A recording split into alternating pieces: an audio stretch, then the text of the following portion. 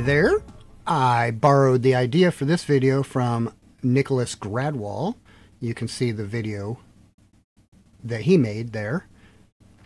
And I implemented it using Blender Diplom's coin stacker method, which is changing the Z height of an empty and changing the Z height of an empty and then feeding it into instances.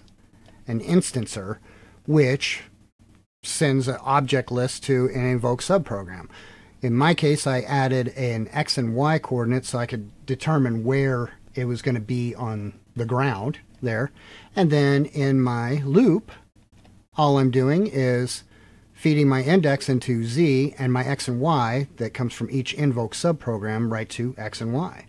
I'm using X and the index in a multiply node here to generate a seed based off of where it's at. So each one has its own specific seed based on the X location of it. Then these just determine how big each box is going to be. So as my empty goes up, we get more boxes. That's pretty much all I was going to say about it. This blend file will be available on blenderartist.org.